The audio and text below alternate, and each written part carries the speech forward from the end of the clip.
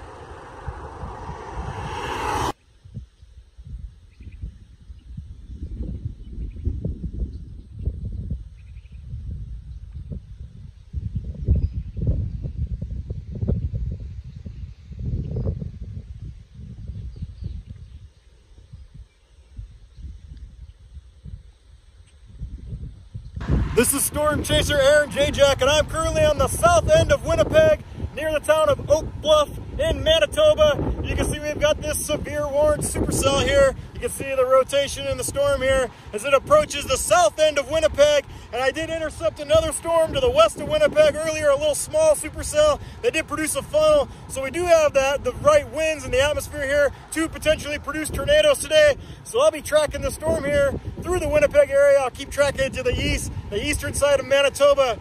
Incredible storm here, beautiful storm.